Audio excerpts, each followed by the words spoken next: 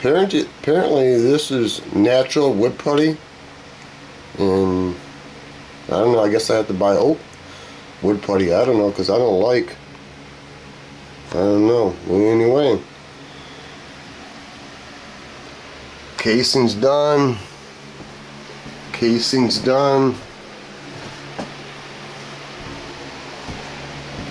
Ain't much going on here, just a new light, because the ceiling fan didn't work. I did some creative wiring in here before. Come on, there we go. I had a little something bare wires going on there.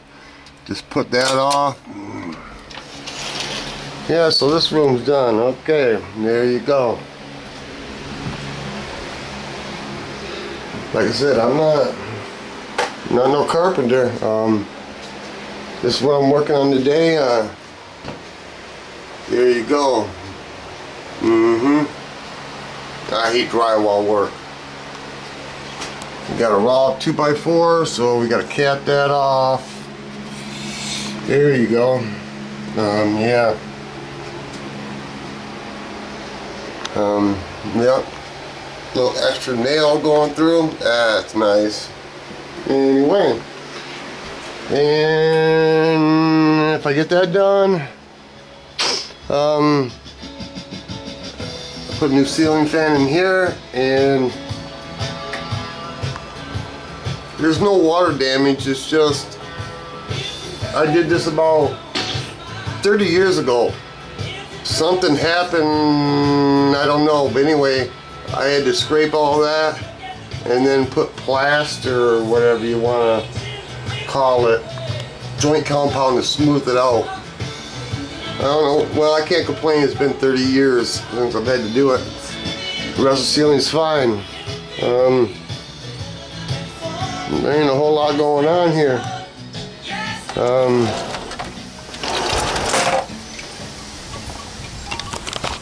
I don't know, man. It is what it is. Oh yeah. It's gonna be another 90-degree day, which, you know, it is what it is. Ghetto Garage ain't seen this much action in a long time.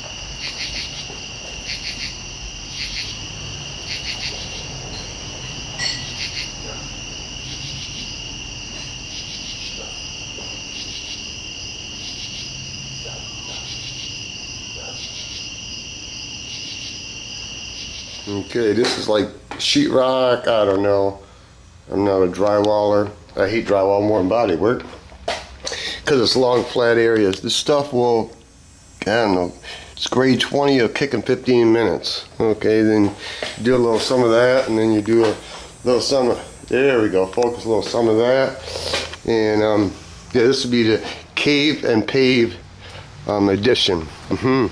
It's nice. The ceiling in the kitchen. Before I bought this house, I've been here like 28 years. Right up there must have got wet way back in the day. I put a new roof on it 20 years ago, but anyway, because I went up in the attic, you can see watermarks that are real dark and black, but it's dry. That means the water damage a long time ago. So somebody patched this back in the day. Did I have to go this deep? No, but it's kind of like rust in the car. Here we go, phone ringing. Yep, it's not for me. Here we go. It must have got pretty wet, because you can tell by the... Oh, here we go. Because in the older houses, the house was built in 52. It's got that, not chicken wire, but reinforcement in the corners and the archways, and you know, it just, because this is like drywall and plastic. Who? Pick it up. I just got the phone. I don't know where we're at, but this is what we got. It's like a gypsum board. It got wet way back in the day, and did I have to dig that far? No, I didn't, but I need a substance to put, make it adhere to it, put it that way. Yeah, you can tell right there, way back in the day it got wet. I'm doing a little hack and pack, and it's gonna look fabulous. It is gonna look fabulous. Watch.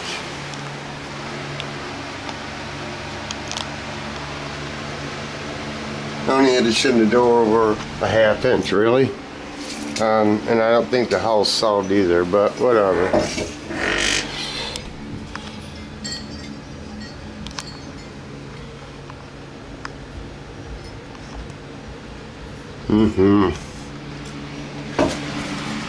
And then there's glue on right here.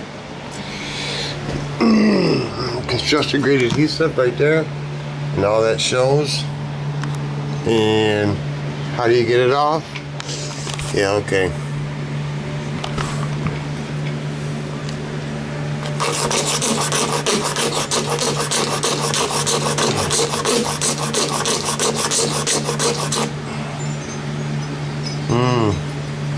Nice.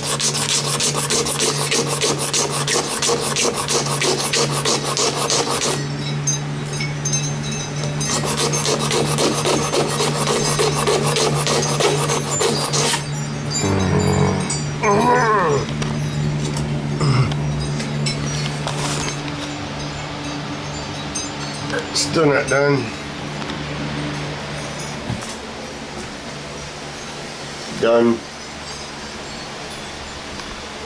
Done all that brokage there.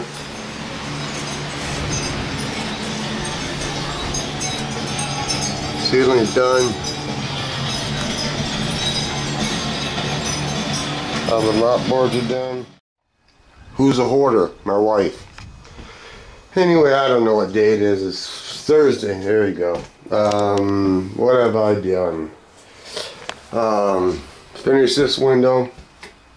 Then you got to putty it and then put clear on it and caulk it, and then I had to go back and do all this stuff right here. Yeah, clear it because I never did, and because I didn't clear it when I put it up there, I had to resand it. Anyway, Lord have mercy. These are some old covers, original to the house. I did some whatever, and I still need to do these, and I turned them into these. All this is oak corner 45, and the covers are just capped in a 1/4 inch. That $30 a sheet. Oh, let me see. The bathroom was done. It was Jimmy jammed up there. Yeah, the bathroom's done. I think I showed you the video. The bedroom's done. Sonny's room. This is when I realized my wife's a hoarder. But anyway, I'm not hating. I'm just stating. Finished all this stuff. You got to build a lot of stuff up. Then you got to sand down, clear it, putty the nails, like I said. Sanded all that stuff down, cleared it, steam cleaned the carpet. Yeah, okay. Let's move on to the next one. What else? Stuff we still got to do. The major things are, I got to finish these windows in and do the, excuse me, do the cupboards. This is out of that 1/4 inch,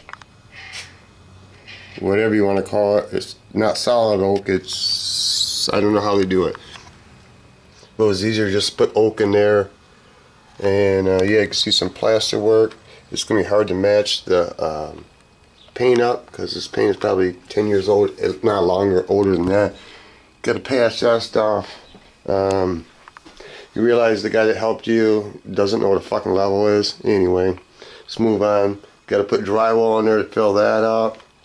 And then you forget things like, you know, wow, that's that old chicken wire they used to put in the corners of windows to make them sturdy. And then, you know, you didn't think it was that bad because the couch was in the way. So you start tapping on it, and anything that's loose has to come out because the new plaster / drywall, whatever you put over top, isn't going to be sound. Yeah, so you build all this up. You went and got some 2x4s. What I'm doing is just ripping them down. It's just easier for me just to rip a 2x4 down. You know, of course, from the height top to the bottom, it isn't the same distance. Like this will be 2.5, that'll be 2 1/4, so you got to cut it at a goddamn angle. Anyway, yeah, everybody knows how carpentry work is. Yeah, and then there we go.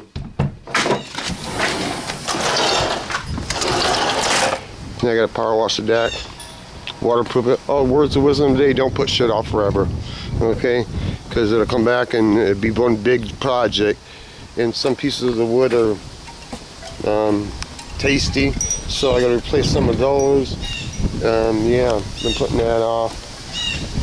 Yeah, and then do the basic things, like in a basement where I do some what I call creative wiring, which you're not supposed to do, which I understand that, but I never planned on moving from this house, but I am, so here I am at.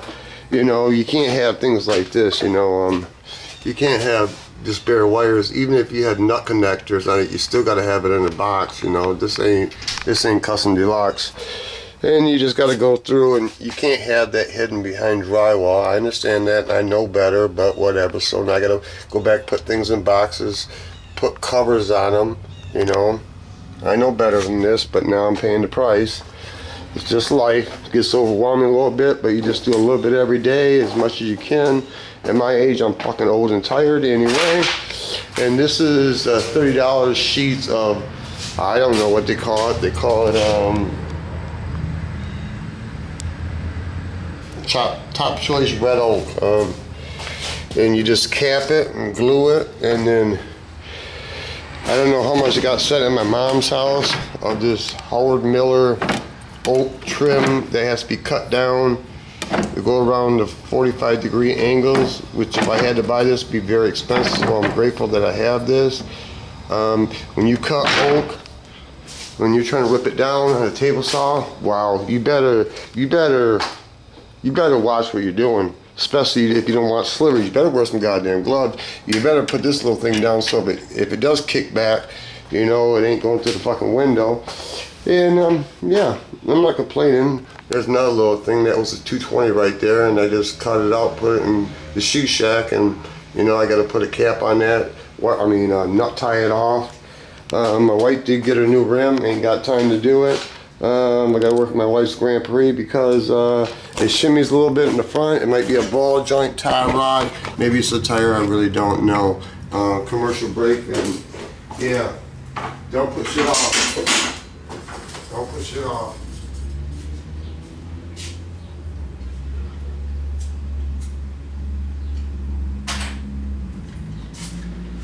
Don't push it off. It's okay to put some things off, but you put too much things off, it gets overwhelming. I get the anxiety, and I don't give a fuck what anybody thinks. But it's true. Yeah. Anxiety. Oh, I went and had a heart murmur fucking test thing because my valve is, I can hear it open and close. So we'll get the results of that one of these days. And I asked the girl that was doing that little probe thing, you know, you can see inside your valve. It's kind of weird, but anyway, to watch that, I said, is everything good? And she can't tell me, you know, I think the radiologist or whatever the guy's name is, he's got to look at it. And then the only thing she would tell me is, well, I'm not sending it to the ER. So that means everything looks adequate, I guess. One more time, words of wisdom. If you're going to put oak up or anything, unfinished wood, clear that motherfucker right from the get-go. Don't wait years in order to clear it, because then you got to go back and sand all the dirt that was ground in it. Finish the mop boards. Yeah, there we go. I did all these mop boards in oak back in the day too, and I never cleared them, and you know, they were getting to be a piece of something. So I had to go back and do that. And yeah, did I mention my wife's a hoarder? She is, and I got to teach her to. You can't, don't buy knick-knack, paddywhack, give yourself a dog a bone. I don't have a problem with my wife buying stuff, but when you buy little things and they end up in boxes and bags, sometimes I wish I didn't have a basement so she couldn't hide it. I'm not saying bad things about her. I'm just saying some people, I think in a marriage, one spouse is on a budget and the other spouse is not. One's a spender, one's a saver. I think that's how life is, opposites attract. And my wife gets a little carried away, Then again, I get carried away at my own aspect in life too, so who am I to point fingers at? But anyway, you know, you start collecting whatever, pieces of carpet. You know, my wife is a lot like my mom, which is really good, don't get me wrong. I love my mom to death, I love my wife to death, but they won't, you know, they won't throw a piece of carpet away. They won't throw things away. They, and I call it hoarding, kinda. They won't throw stuff away. Me, if something doesn't work, if I got some sandpaper and it isn't performing, I know it costs money, and I know it's going to irritate me because for whatever reason, I throw it in the garbage and get rid of it and move on to the next day, next thing. But my wife and my mom, they hoard things. They hoard it. It's I don't know what's that about. I'm not a hoarder. Anyway, I think I said what I want to say. Peace of product, peace on earth, rest in peace, big piece of pie, piece of X, piece of puzzle, piece of pussy, piece of corn dog, piece of pizza. And when the big dogs get all done eating, even if puppies like me, get a piece of something, motherfucker. Don't put shit off, people.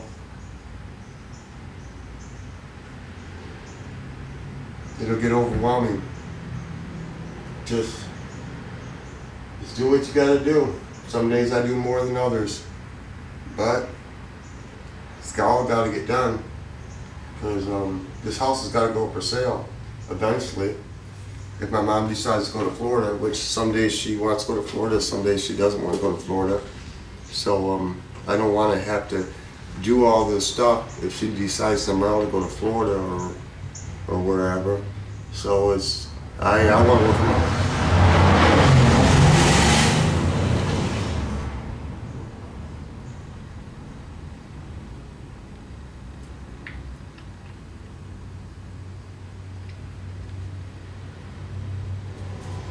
It was unnecessary, but you know, kids are kids and fucking assholes are fucking assholes. And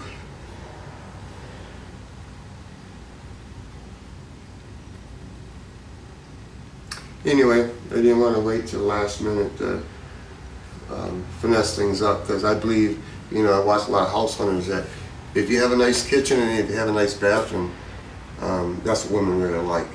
And I don't care what anybody says, when it comes to a house, the woman's going to clean it and cook in it and do the laundry, generally. So they're going to get the house they want. So that's what I'm trying to make the selling factors of this house. What am I going to get out of it? I don't know. I never plan on selling. And I plan on dying here, but things change in life.